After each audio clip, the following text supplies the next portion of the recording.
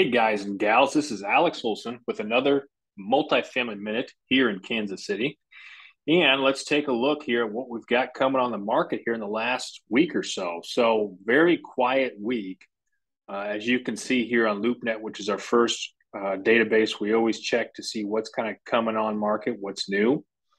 And we've got a couple of historic Northeast properties here, a fourplex and a fiveplex. I'm not super familiar with either one of these. I will say this area, I mean, we're only looking at a fiveplex here of 375,000, so not my bread and butter.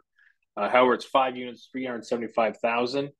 That's going to be a tough sell, in my opinion, based on the area. So I would probably avoid that. I've got some other properties that might be a better fit than that.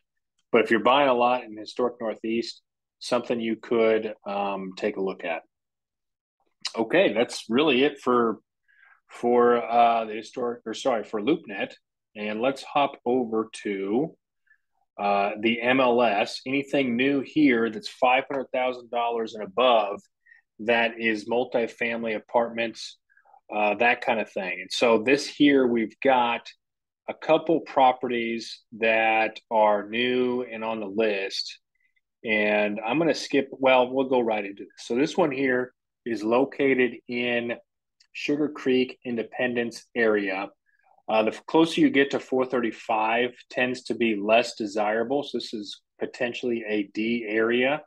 I need to look closer at the cross streets and similar, but it is 8 units for 769.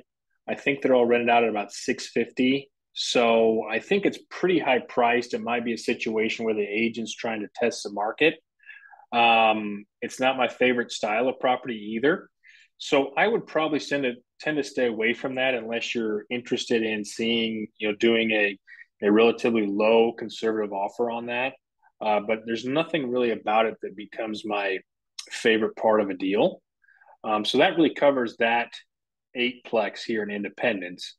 We also then have a couple of duplexes, and these ones are kind of interesting. Actually, they're very interesting to me, but because of the location. So this one here, 575,000. It's a large duplex located just south of the Country Club Plaza. It's really considered the plaza, close to UMKC, the area's largest school. It's got a lot of great redeeming qualities on it.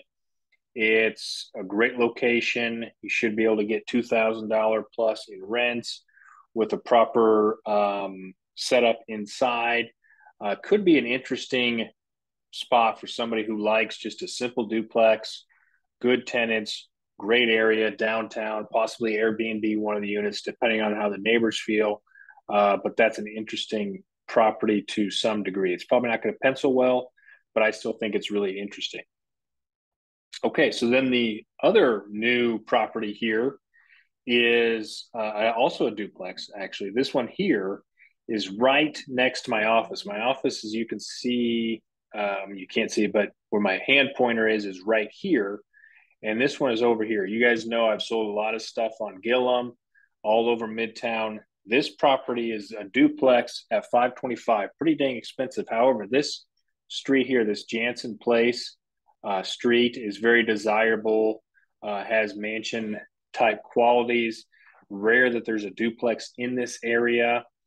Taking a look at the inside photos, it's not immaculate like you would maybe think or expect.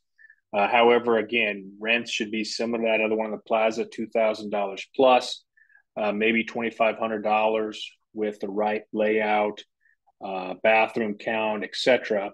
So that could be an interesting buy as well for someone, again, who likes the duplex market and really likes nice tenants and nice places.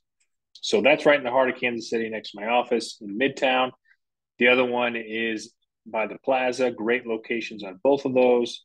Could be interesting. And then the third one up here is Independence property that I would stay away from. So that's everything new in the last couple of weeks on the market, on MLS and on LoopNet. And let's go kind of highlight what we have here on our, I guess, customary Google Earth here with that shows all of our available deals we have. And you'll see actually now we have quite a few in Johnson County. I've got a 91 unit in Overland Park. I also have a 6 unit in Overland Park. Those are the two newest deals I have that are at least listed here. We've got a couple other ones we're working on, not quite ready to put out there. These are both excellent opportunities for various reasons. The Overland Park property is 10 million plus deal. It's 91 units. A lot of upside there. You actually can add 15 units pretty easily. And it's a good long-term hold. Overland Park's not going anywhere. Matter of fact, it's probably the highest demand submarket in all of Kansas City. If you can find it for a relatively good price, jump all over it. Again, 91 units plus 15 for 10.5 million. Overland Park 6. This one's pretty special. It's commercial grade property. Hit me up for details. Love to talk to you a little bit more about it, and we can see if there are ways to make a deal on any of these. So exciting times. A lot of in the market, a lot of people are coming to realize that maybe things are overpriced. So there's some resetting expectations from both the buyer and the seller side. Now we just need to get banks on board, which I think we're close to getting there. So that'll do it for the Multifamily Minute. And this is Alex Olson. And I look forward to hearing from you and all your questions. And we'll talk soon. Thanks.